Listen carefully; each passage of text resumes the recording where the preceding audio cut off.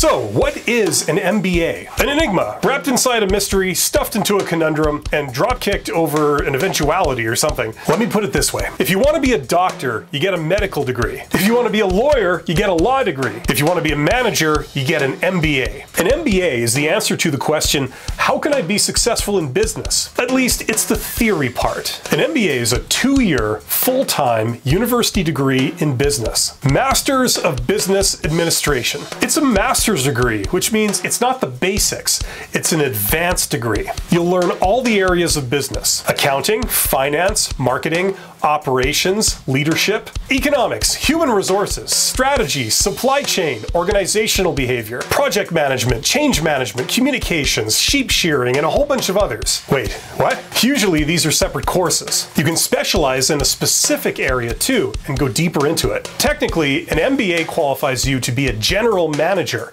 and run a business, although it can make you more effective in a variety of business-related jobs. Is it the be-all, end-all? No. Is it possible to have an MBA and still be an idiot? Yes. Will an MBA help you be better at any job? No. If you want to be in business, do you need an MBA? Well, if you want to be an actor, do you need drama school? If you want to drive a car, do you need a driver's license? No, but it helps.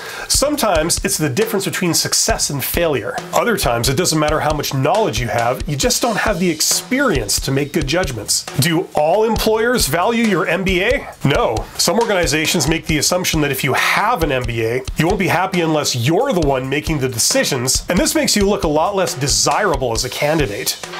Entitled much? However, other, usually larger organizations recognize it as an instant calling card for sound management ability and inspired leadership, which it can be, but not necessarily. If you have an entrepreneurial flair and are interested in building and growing a new business, an MBA will help tremendously, although you will usually need to supplement it with experience. If you can get an accredited MBA in under 2 years, part-time or through distance learning, and pay under $10,000, and you have aspirations to be a manager or an entrepreneur, it might make sense. You know, a lot of people who don't have MBAs love to tell you all about the value of an MBA. You're awesome. Do your own research and decide for yourself. Like, share, subscribe, and check out my $100 MBA course, which can be a cheap alternative solution for some people. Link in the description box below. See you on the next video.